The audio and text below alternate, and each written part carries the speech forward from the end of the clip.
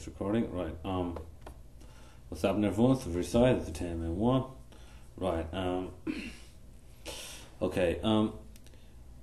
The sixth match just concluded. The match between the match between Ireland and the match between Scotland and New Zealand. I'm sorry, I thought it was Scotland versus UAE, which would have been really interesting for me to see, especially given UAE is involved, right? But that was a misinformation from my part, and I apologize for that. Okay, Scotland versus New Zealand. Pretty much a squash match because New Zealand was going in all guns blazing, and they weren't going to take shit from nobody. Well, that's what it seemed like, until maybe the last 25 minutes. You had Tim Southey, Trent Bolt, and you had informed Daniel Vettori, and you had the part time of Corey Anderson, and I'm not gonna do the Anderson bit, right? So in the end, you had two of the openers, I believe. No, you had two of the middle order batsmen or maybe one of the openers because they lost 2 wickets, pretty much for nothing. No, they lost 4 wickets for pretty much nothing. So you had some of the middle order batsmen, come in and do their thing. You had 250s from the New Zealand side, not from the Scotland side, but in the end they ended up getting bowled off 142, and I don't think even 40 overs were bowled yet. But still, they obviously didn't bat out the 50 overs, and they had enough time for actually New Zealand to come and bat for 9 overs. And they did. I believe they were 66 for 2 in the end of 9. Right. Let's just put it this way. I mean, New Zealand were gonna win it or gonna get bowled out. It's not that they're gonna leave some runs remaining. New Zealand won the match by 3 wickets, and that should kind of tell you that Scotland actually bowled cleverly enough towards the end. I mean, the consistency that comes with experienced teams was not there. Good bowlers and experienced teams, that was not there. But Scotland at patches did bowl well. One of the players who actually got a 50, he bowled pretty well. Majid Huq, I think his name is. Yeah, the off spinner. He bowled pretty well at patches, and it's always good to see Daniel Vettori back. It's always good to see that motherfucker back, especially when when he's dueling off against Bangladesh. Because I love to see the Shaki versus Vettori feuds. Those are nice, right? So in the end, a squash match, and New Zealand, I believe they got the bonus point and all that. They have the bonus point system here. Okay.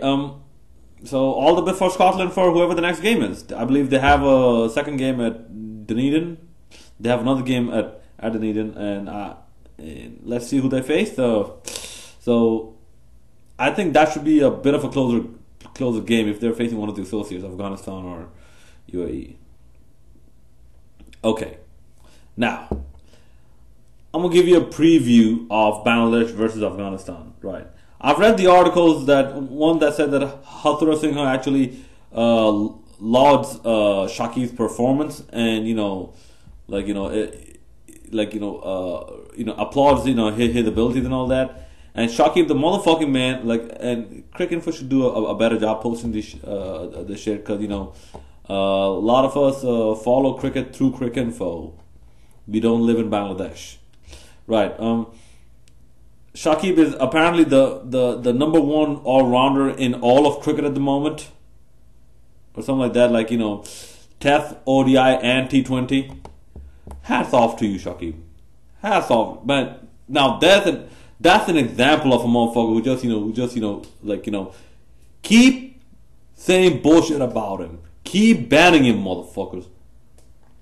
But Shakib is growing to the point where he's getting bigger than the board.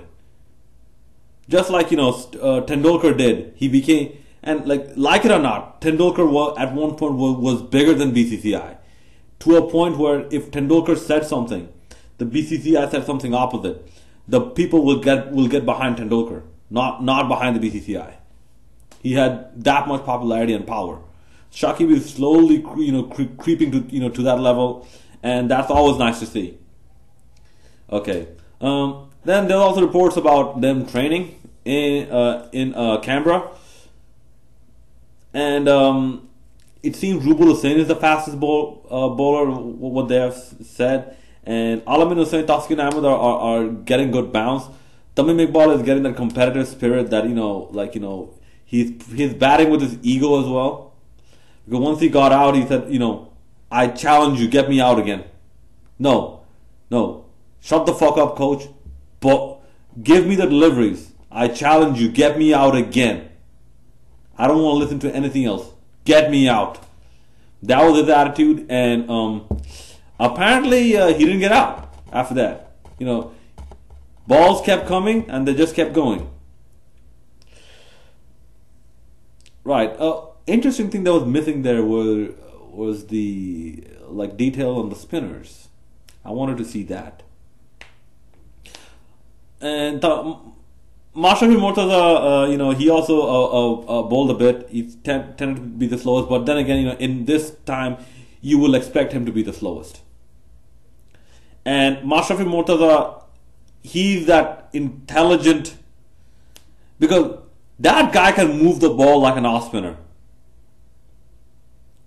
That guy can bowl deliveries that'll cut a batsman in half, fall outside off stump to a right hand batsman, and then just cut back in so much it's going to go just above the leg stump.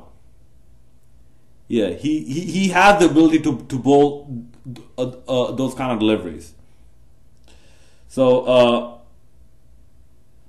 expect that to be seen. There's not too much seen from Animal Haq as well. Said about Animal Haq as well, but basically they're taking this match very seriously, especially from the report. Now, what transpires in the field, we're gonna see. We're gonna see then. Even Mahmudullah at a press conference, he had that backup to say that,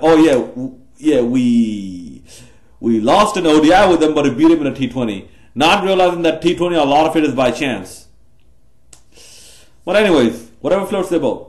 Whatever gets them on the field in a happy mood and a competitive mood to actually, kick some ass.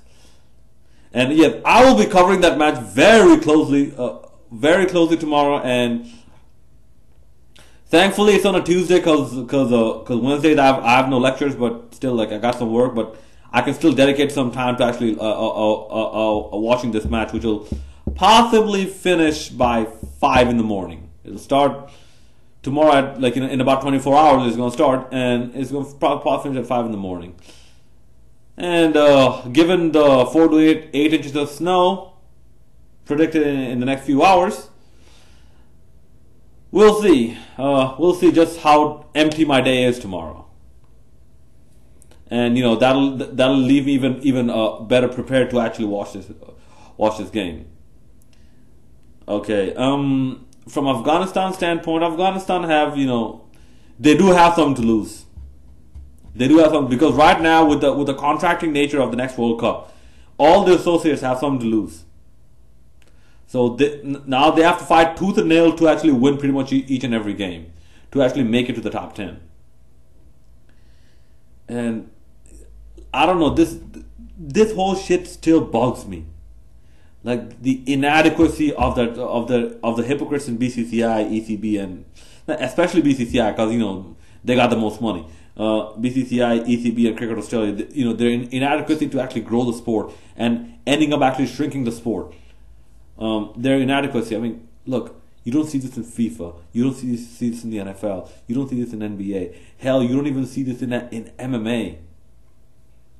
You don't see this in what? You think the UFC is shrinking? You think Bellator is shrinking? Fuck. You think the NFL, who had the highest rating, I think so, 120 million viewers within the United States alone, you think they're shrinking? Only in cricket you have this problem. That tells you it's not marketed right, and whoever's marketing it, has their head up their ass. But anyways, tomorrow's match, let's see what happens. Obviously, I'm rooting for Bangladesh, and yeah, may the best team win. And if Bangladesh put up a bullshit performance, expect a rant from me. Expect a fucking rant from me, and I'll try my best not to hold back punches. Alright, I'm looking forward to constant suggestions. This is the Side signing out. Please do let me know of your opinions and hit like and subscribe. Thanks. Power enhancements enabled.